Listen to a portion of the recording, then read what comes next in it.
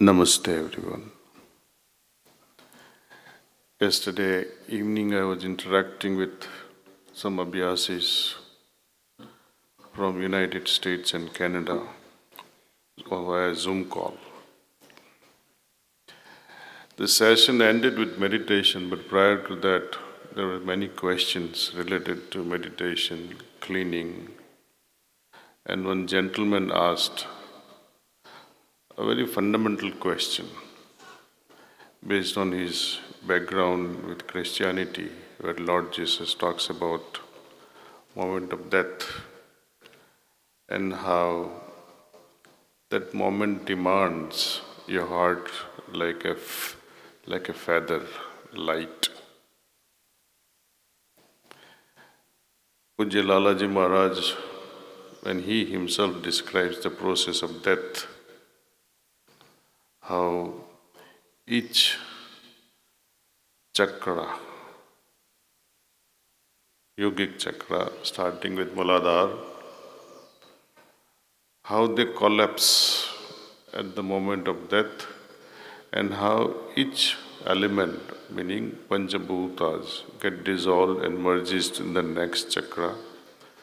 When that is dissolved, it moves into another chakra dominant with another Panchabhutas, and how it creates the impact on the body at the moment of death.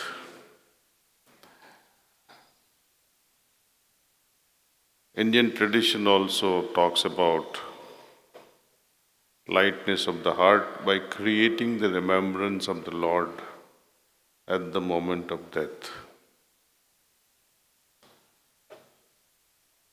That's why in many traditions, they keep their children's name or grandchildren's name after gods and goddesses. So that at the moment of death, if you call your son who is Krishna or Rama, you would think of God, but it really does not happen like that. When you call Krishna your son, you are really addressing your son. You're not calling Lord Krishna, like Draupadi, out of frustration, out of helplessness, out of hopelessness. You surrender, then the Lord can come. But there is no going and coming as far as Lord is concerned, because He is everywhere. So what is the point of calling also? That defies the logic. When we talk of bonding and attachment, the students who are here from AIMS, Hyderabad, they can appreciate this example that bonding creates or demands energy input. Even in the material world, even in relationship, to create a bond, some level of energy input is required. That means reverse thing happens when you break the bonds, when you become detached. Stronger the bond, as it breaks, more energy is released. When we understand this aspect, very simple, scientific aspect of bonding, attachment, that's why detachment in our Shastras is described and praised to its highest.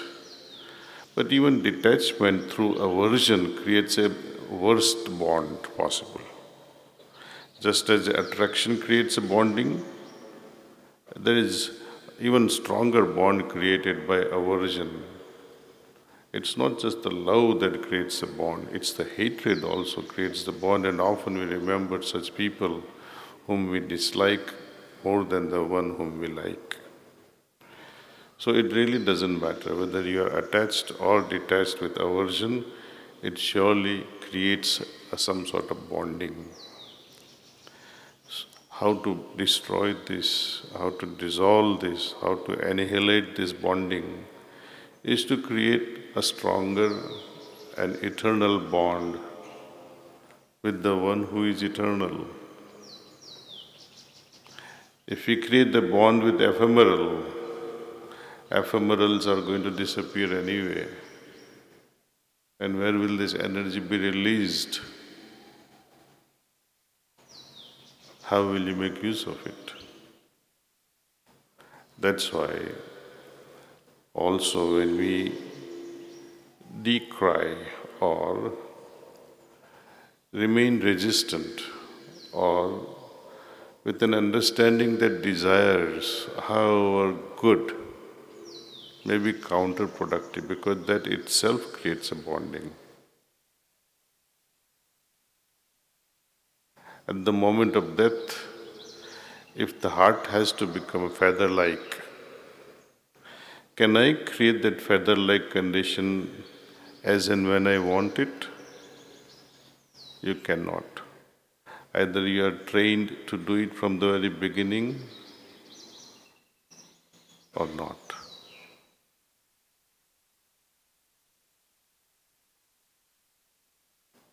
How do I create that moment of lightness that stays forever, eternally within me?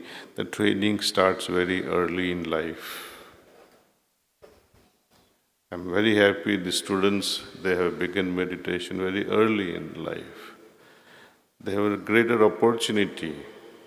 After all, to my understanding, meditation is also an experiment in dying. Each time we dive deeper in meditation and lose our awareness, enter a state of samadhi, it is parallel to a death-like situation. You are so much gone inside, absorbed inside. Nothing matters at that time. This practice of dying every day in meditation, meaning letting go of everything and be with our beloved, the eternal Lord, in our hearts, then something magical can happen that even death cannot destroy us in any way. You will not be even be afraid of death because you have been dying every day anyway. You become part and parcel of this. Life is very short, but that period after death can be very long. For such a soul that is so refined, they cannot take birth immediately because their feather-like state doesn't let them come back. It's only the heavier souls with heavier hearts descends back into this world because they cannot rise above. They are repeated again and again, again and again. And for the souls like the great Mahavira, Babuji Maharaj said, he was so pure.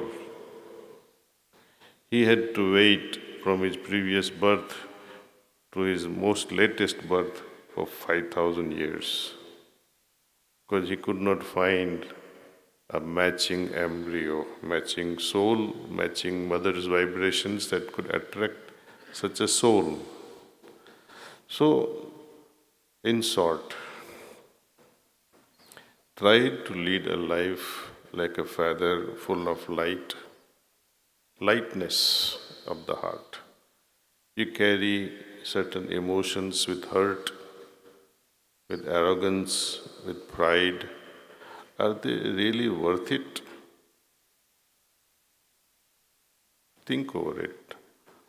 That I am crying for my beloved. Who is your beloved anyway? These are all ephemeral, temporary relationships.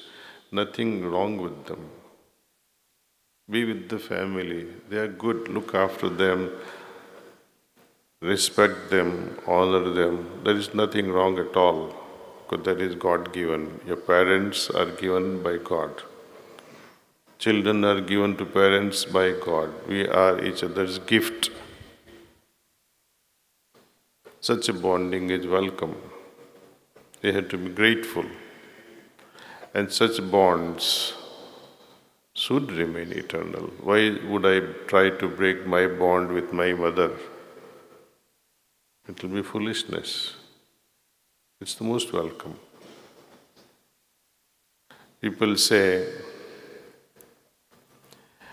that when Lord Krishna had created this Mahabharata, but he did not fight the war. And now we learn one lesson that whenever the Lord is on your side, your victory is assured. And people love this statement so much that, oh, if God was on my side, I would win. But I would say something different. If God is on my side, I can even withstand all the losses of my world.